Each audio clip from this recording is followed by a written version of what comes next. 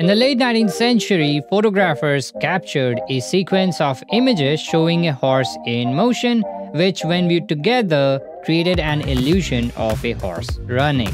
In the early 20th century, hand-drawn animations emerged.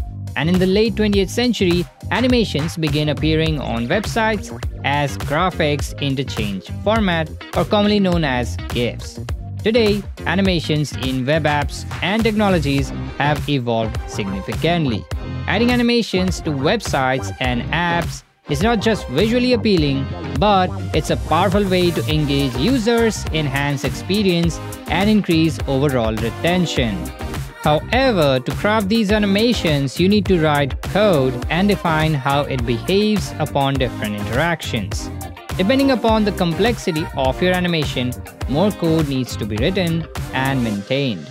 Considering the amount of effort and time required, some might hesitate to go the extra mile. Unless you consider Rive.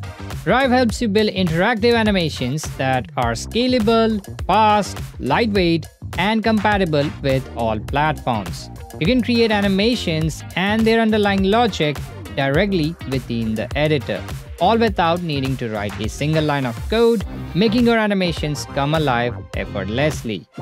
Hi there, I'm Rahul Mula, your guide on this creative journey.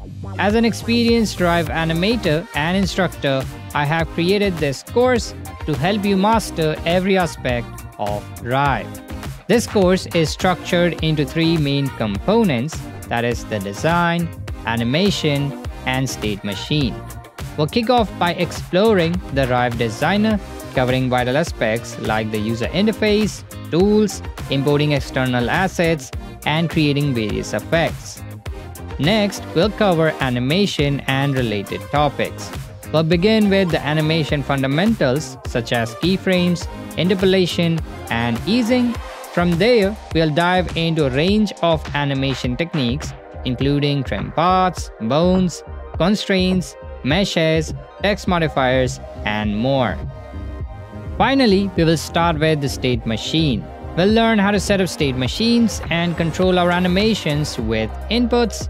Then we will learn how to set up various kinds of interactions. While that could wrap up our course, but I have included a bonus section for elevating your animations.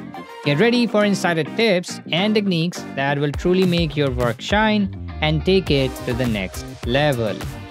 If you're new to Rive and have some or no experience with animation at all, this course is tailored for your needs. So join me on this creative journey and learn to build the future of UI animations with Rive. See you in the first lesson.